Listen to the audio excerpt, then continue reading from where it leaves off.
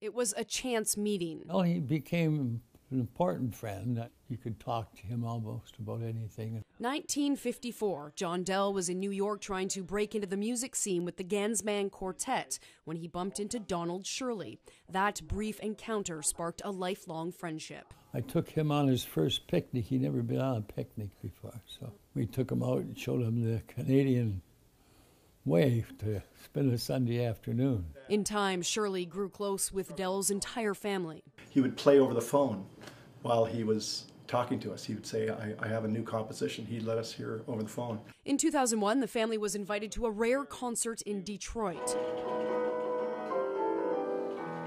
Home video in the dressing room gives a real look at the friendship the two men shared. When he died in 2013 and had moved out of the Carnegie Hall, Dad was probably one of his only remaining living friends. Don Shirley was a renowned pianist and composer. In his 20s, he was warned that American audiences were not willing to accept a black pianist on the concert stage, and so he took to playing at nightclubs and invented what amounted to his own musical genre. So he would make his first piece so quiet that nobody in the bar could hear it. And then once they settled down and everything was quiet, then he'd put on his performance.